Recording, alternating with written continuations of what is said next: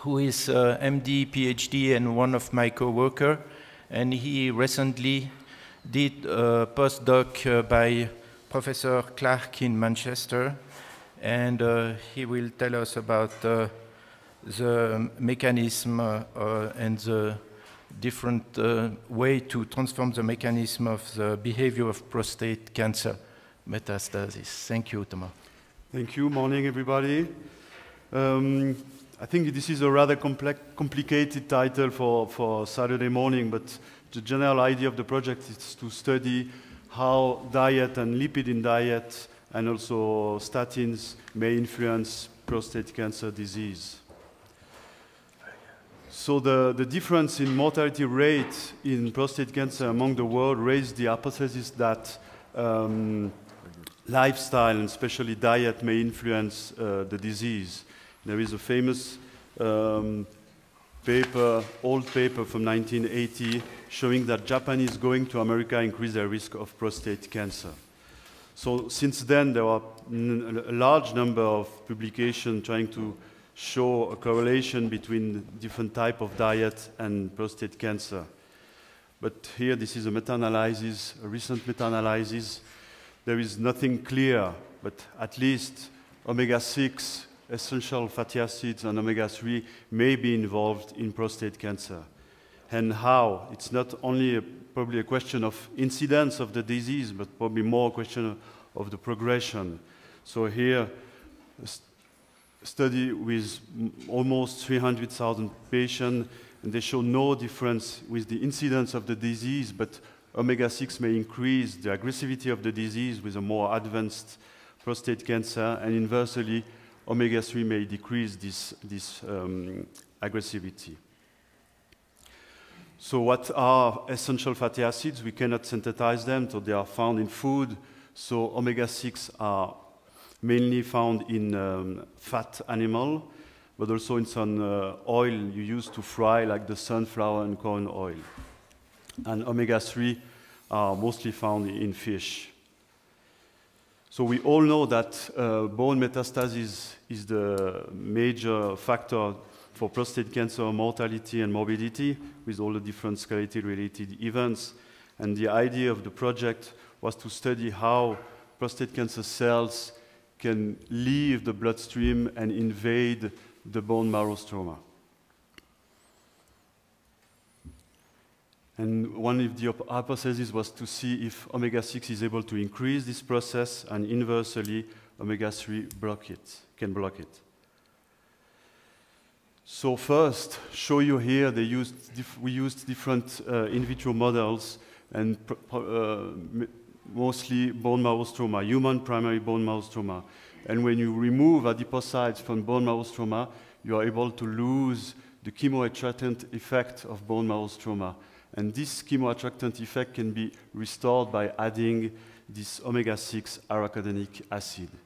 And now if you think about the ratio between omega-6 and omega-3, you can see when you add EPA, one of the main omega-3, you decrease the invasion here of PC3 cells towards AA. So the further step will not show too much molecular experiment, but the next step was to identify how AA is able to work, and we showed that several pathways known to be involved in prostate cancer are activated by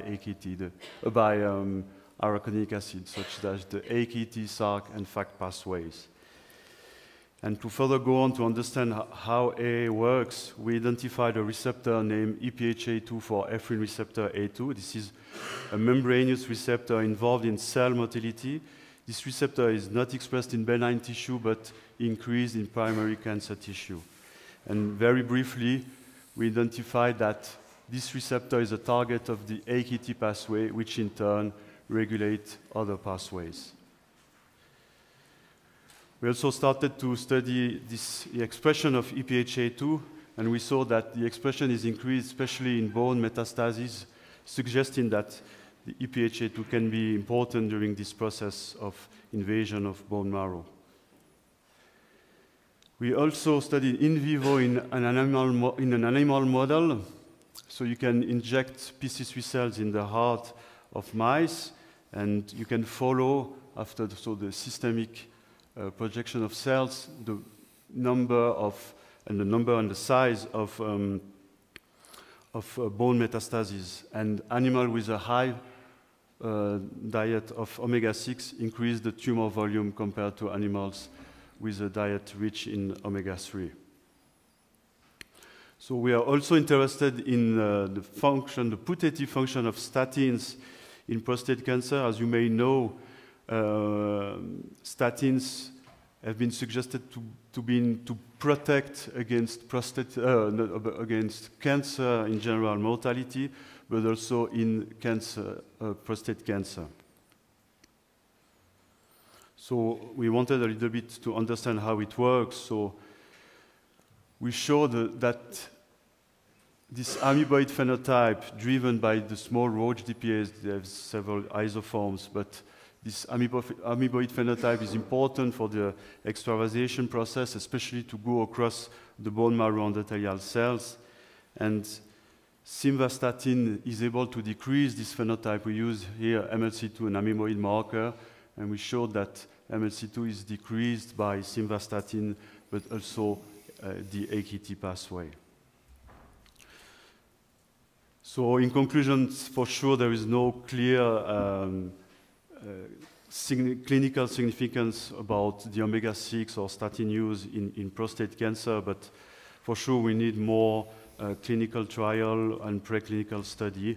And I think, but it's a dream, that if we can increase the overall survival of patients with prostate cancer just by giving advice on diet, that could be really appealing.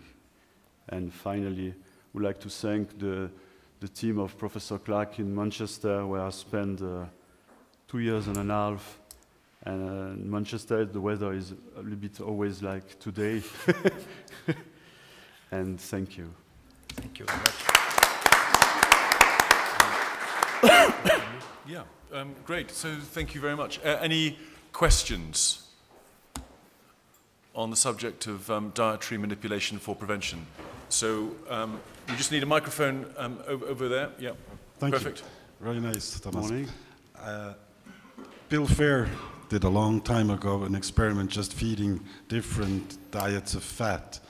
So when do you think this will have an impact? Would you have to start very young, or do you think it'll suffice if you start using statins? Yeah, that's a big question, if we should start at 20 or when you have the diagnosis of the prostate cancer. But probably the most appealing situation would be the localized high-risk prostate cancer patients, to hope that we can decrease the progression of the disease at that moment.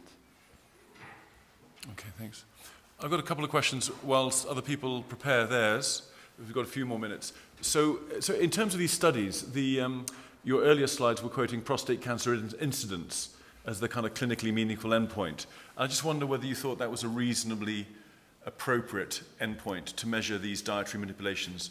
And I suppose the question is, should we be using some other notion of disease, such as proportion of patients with clinically significant disease, given that incidence is so dependent on workup strategies, number of biopsies, et cetera, et cetera? Yeah, probably the incidence is less important than the aggressivity of the disease. Okay, so you would, as we go forward, and you're planning these large population studies, you would advocate a different endpoint? Yeah, probably if you imagine that you have a patient with a high-risk localized disease, we can measure the time of progression until you have clinical metastasis with manipulation of the diet. Yeah, microphone here at the front. Yeah. Thank you. Very nice work. Have you had the chance to look at the tumor heterogeneity, especially in the animal model? And in other words, look whether the response is similar, whether there's a kind of difference in the mutational landscape of the tumors that will and will not respond at the tumor level. Because I guess that in this model, you're going to get some heterogeneity despite starting with the same kind of cells, isn't it? Yeah, for this model, we used just one cell line. So we used PC3 cells in mice. So again, we know that the AKT pathway is frequently mutated in the prostate cancer.